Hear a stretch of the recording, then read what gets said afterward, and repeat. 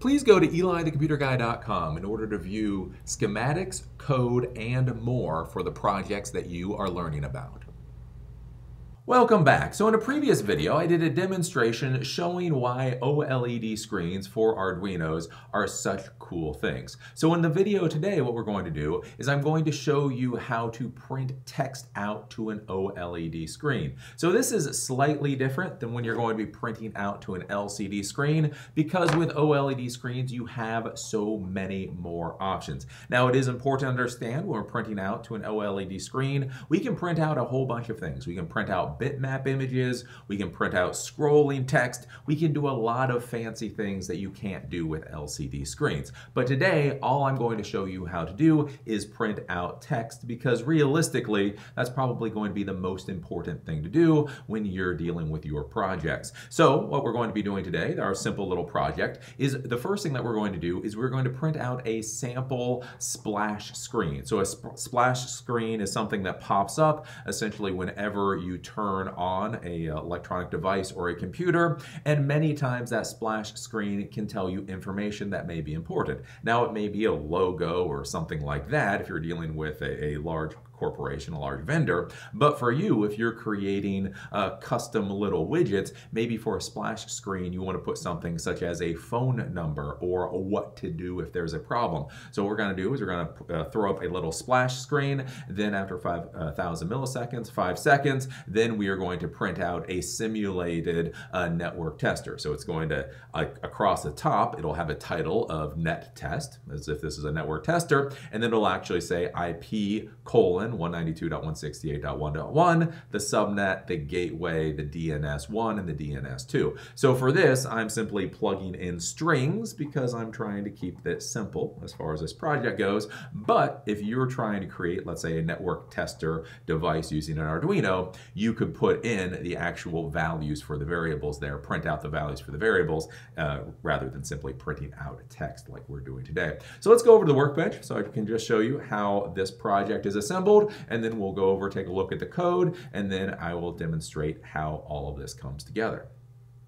So today we're using our standard 128 by 64 OLED screen that we've been using for the projects, and we are simply connecting this to the Arduino. Now again, since this is an I2C or an I2C screen, we only need 2 wires for the data. So we have 2 power wires and 2 data wires. So we're using the 5 volt and the ground, and that goes to VCC and ground on the OLED screen. And then for the SCL goes to A5 on the Arduino, and SDA then goes to A4. And so these are not actually defined within the script. This is just something that you normally do whenever you're using the I2C protocol in order to communicate with I2C devices. So just to keep that in mind, that SCL then will go to A5 and SDA will go to A4. And that's really all we need in order to assemble this project. So let's go over and take a look at the code. So here's the code for this project. Essentially, we're just setting up the environment, and then what we're going to do is we're going to print out a splash screen, and then from that splash screen, we're going to go into the loop, and then we're going to do a simulation of a network tester. So the first thing that we need to do is we need to include our library. So we need to include the wire.h library, so that's included by default with the Arduino IDE. Then we also need the Adafruit SSD1306 library and the Adafruit GFX library. So I talked about those in the demonstration video. So you're just not going to need to add these libraries. Again, when you go to install the SSD1306 library, make sure you install the Adafruit library for it. There are a few different libraries out there, and if you install a different library, then this particular project won't work. So make sure you install the one for Adafruit by Adafruit to make this work. Again, even though this isn't an Adafruit OLED, it's actually an OLED from DIY, the Adafruit library works. So just make sure you get that one. Then we're going to come down here and we're simply going to define, and we're going to define the OLED width and the OLED height. So how wide is it, and so how high is it? So this is 128 pixels by 64 pixels. Then we're going to come down, we're going to define the OLED address. Remember the I2C address. This is an addressable protocol, so you can have, I think it's up to 127 devices theoretically connected in those two little wires, and you differentiate between them all using an address scheme, kind of, sort of, like an IP address scheme, maybe more like a MAC address scheme, really. But the important thing is you need to know what the hell that address is, so you plug that address in here. If you don't know what the address is, I did a project before with the I2C or I2C scanner, so simply do that project, scan to find out what the address is, and then plug that address in here. If you don't plug in the right address, this project simply won't work. Then we're going to come down here, and then we're going to use the Adafruit SSD1306 to create the display. So you can call this whatever you want. You can call this OLED, OLED display. You can name this, however, but this is how you will reference the display going forward. So this is important. So let's say you had multiple displays on your particular project, then you would want to name them differently. So here, we're simply calling this screen display. And then we're going to feed it the OLED width and then the OLED height. So we're creating an item called display with this width and this height. And so that's what we're doing in the first part of this project. Then we're going to come down and we're going to go into the setup for the environment here. The first thing that we need to do is we actually need to begin the display. So we're going to reference display, so display.begin. Then we're going to plug in this SSD1306 underscore switch cap VCC, and then this is where the OLED address goes. So the OLED address that we defined up here gets plugged in here. So theoretically, you could just simply type in 0x3c there and it would work, but we're just referencing that variable so it can change. Then the first thing that we're going to do is display.clear display function. So remember, especially when you're dealing with screens in the Arduino world, things don't happen automatically. You actually have to tell them to do things. So if you turn on a pixel on a screen, you also have to remember to turn off that pixel or you're going to start running into problems. And so this clear display function that will clear, basically that essentially cleans the entire screen and you start from square one. So we want to turn off all the pixels on the OLED and that's how we do it. Then we're going to come down here and we're going to display.set text size. So you can set the size of the text that you're going to print out. This is from 1 to 8. 1 is the smallest, 8 is the largest. And 8 gets pretty big on a 128 by 64 screen. So we are simply going to set the font size at 2. Now to be clear, this isn't 2 as in what you would see on a computer screen. It's 2 in regards to the OLED screen. So this is 1 notch bigger than 1. Then we can do display.set text color. So you can set the color of the text. Now again, if you have an OLED screen that actually does multiple colors, then you can put in different colors here. With the OLED screen that we're using, it's kind of sort of a 2-color screen. Basically what that means is the top bit is yellow and the bottom bit is blue. So basically whatever you're printing, it's always going to be white. If it's not, and so when we say white, white is the default color. So when we print out white and the yellow bit, then it's yellow. If we print out white in the blue bit, then it's blue. So white is kind of like that default color, but you can set the text color here. Then what we're going to do is we have to actually set the cursor. So just like with LCD screens, we have to say where we are going to start printing at. So display.setCursor function. Then we have 0 and 17. So 0 is the column. So when you're going left to right, basically 0 means the first position on the left. So when we're dealing with text, when we're dealing with these screens, the first position is actually 0. It's not 1 through 128. It is in fact 0 through 127. So we're going to say is at the first position to the left, and then we're going to say essentially 0, the first row. So this will plug us up at the top. So this is the first place we'll be able to print. So at the 0, 0 position, at size 2, at color white, we are going to print out welcome. Then what we're going to do past that is we're going to display. We're going to set the text size. We're going to leave this as 2. We're going to display.set text color to white. So you can modify this here. I haven't modified this, but I've just left it there to to kind of grasp what's going on. Then what we're going to do is display.setCursor. So we're going to set the cursor to a new position. And so now we're going to set the cursor to the 0, so the first position on the left, and then we're going to go 17 down. So this starts at the first position down. Now we're going to go 17 positions down. Then from here, what we can do is we can actually start printing much like we would print on a serial printer, right? So we can say display.printLine. So print line means print this and then go to the next line. So we don't have to set the cursor again as we're printing this stuff out. So at the size 2, we are going to print line this is. We're going to go down on the next line, a splash, and on the next line, screen. And so that's going to print out. So that's an important thing to realize. One of the nice things with OLEDs is once you set that cursor position, then you can simply do print line to print on the next line, to print on the next line, to print on the next line. You don't have to set the cursor position for every single line you're going to be printing to. And then the final function here is one that you definitely don't want to forget. So it's kind of interesting how the OLED screen works. Basically what's happening up here is that all of this information is being loaded into the memory of the screen. So it's simply in the memory of the screen. It doesn't get automatically written to the screen. What you have to do is you actually have to use this display function, so display.display, and so this is a display function here.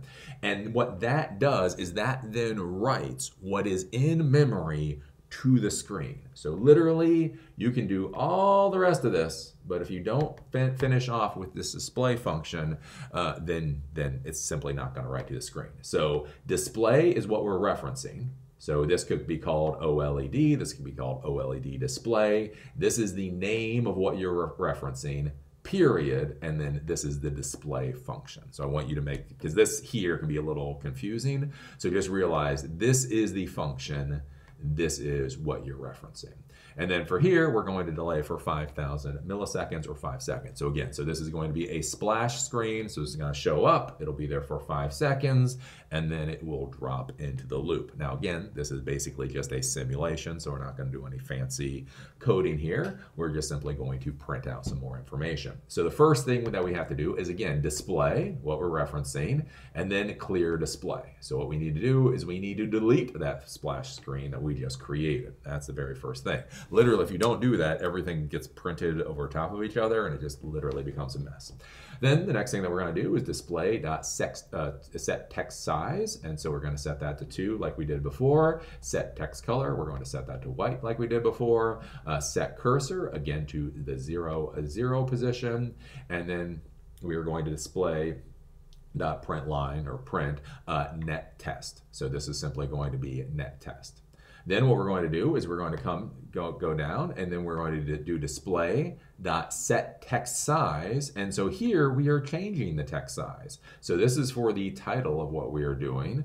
This is for the important information. And so for here, we're going to set the text size to 1. This is the smallest size. Then we're going to set the text color again to white, then display.set cursor. So what we're going to do here is again 0, and then we're going to go down to the 17. We're going to go down 17 rows. And then what we're going to do is we're simply going to do display.printLine, and essentially we're simulating as if this was a network tester. So printLine the IP with the IP address, display.printLine the subnet, display.printLine the gateway, display.printLine DNS1, display.printLine DNS2. So basically all of this will show up on the screen. So we'll be able to print all of that out. And again, if this was a real network testing thing, you would be printing out the values of what it's seeing instead of basically these strings, but we're just doing this as a test. And then finally, as said before, we need to do the display function, so then this prints everything that is in memory. So remember, clear display erases the display, so you need to use that. And then once all of this code has been written, you then need to call the display function to actually print all of this information from memory on the OLED screen onto the screen itself. So with that, let me connect the Arduino project, upload the code, and I will show you how this works. So here's our little project. I'm going to plug it into the computer, And then we'll see the screen. So welcome, this is a splash screen. So you get your nice little splash screen there. And then we have net test. So it's a little hard to see because it's kind of hard to focus, but let me tell you, in the real world, this is absolutely clear. What you can see is in this 2, so this is the 2 font size, we can see net test. And then under that, at the 17th position, we then have IP, it says 192.168.1.1. Then it says subnet, 255.255.255.0. Then it says gateway, whatever it is, 192.168.1.1, DNS1, 192.168.1.2, and DNS2, 192.168.1.3. And again, I know trying to get this through the camera, it may be a little foggy to see, but I swear to you, in the real world, this is absolutely clear and very easy to see. As long as you have good eyesight. Now, do remember, this is kind of small. Again, this is the size of an LCD. This is the size of simply a 2-row LCD screen versus this. So do realize that the text on here is incredibly small, but as long as you don't need glasses, it's pretty easy to see. And so that's really, that's all there is to this project to be able to see how this works. So you're able to print out with the text.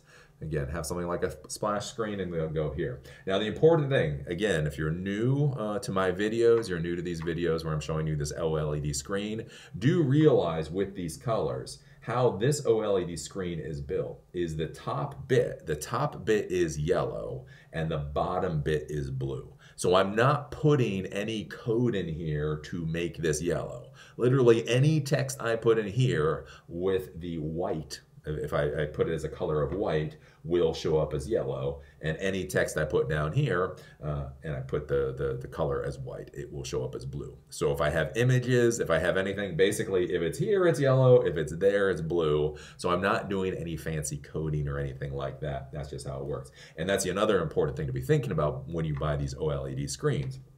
Is with the OLED screens, some of them are one single color. Some of them are like this, where they have one color at the top and another color at the bottom. Others are actually full color OLED screens. So you do have to keep that in mind when you're buying the OLED screens of what exactly you're buying and what it will look like. So when the end user is interacting with it, you can design your project to make things better for them. So with that, that's really all there is to this project. So that's a basic overview of how to print text to one of these little OLED screens. Now the cool thing with OLED screens versus LCD screens is that you can do a lot with these. Again, you can do bitmap images, you can do a lot of other things. One of the things that you can do is you can actually do different fonts. So not simply sizes, but entirely different fonts. I think there's 30 different fonts you can use on here. And so those are things we'll probably talk about in the future, but for right now, I just wanted to show you how to do this from a simple standpoint, basically just being able to print out text, because I figured that's what most people are going to do. Again, if you're going to have some kind of Arduino project, really the valuable thing is being able to print out some type of text for you to understand what's going on with your Arduino project. Really, the only downside, and I will say it is a bit of a downside with these OLED screens, is just to give you a hint, they're tiny. They are tiny. Like if I go over here. And so this is a 20 character by 4 row LCD screen, and you can see the size of this versus the size of this little OLED screen. And literally, this OLED screen can have more text on it than this screen can have. The problem you're going to run into from a user experience perspective, though, is that this is tiny, tiny, tiny, tiny, tiny. And so if you've got good eyes, now I have good eyes. I don't wear glasses. I don't wear contacts. And so I can read the text on here just fine. But something that you're going to have to be thinking about with your users is if you're putting this into a production environment and you're expecting your users to be able to see these tiny little numbers and words, you might run into a problem. Again, this is one of those things where we talk about people ask, what is the right product to use for a project? Oh, okay, so OLED does all this great stuff, so I'll only use OLED for my projects. Well, something to think about, if all you have to do is print out text, again, IP addresses, temperature ranges, something like that, you may want one of these ugly, old-fashioned, massive bezeled screens because it actually prints out the text in a large format that basically almost anybody can read. So although technically this is far inferior to an OLED screen, in reality, in a production environment, simply having big, old, ugly text that somebody can in fact read might be far more valuable to you. So anyways, this was just a little demonstration of this OLED screen. Again, being able to print out the text. Again, for somebody with good eyesight, I find it to be absolutely great. I especially like the fact that you can do those print lines. Now, you do have to initially define the cursor position when you're going to be printing out, for the first line of text that you're going to be printing out. But then past that, you can simply do the print line and then go next, next, next. That makes life a lot easier versus with these LCDs where every single piece of text that you put on it, you have to define the cursor position of where you're going to start writing. So being able to do print line, that is a useful thing. But this is just a good way to be able to print text out from your Arduino project. So, as always, I enjoyed doing this video and I look forward to seeing you at the next one.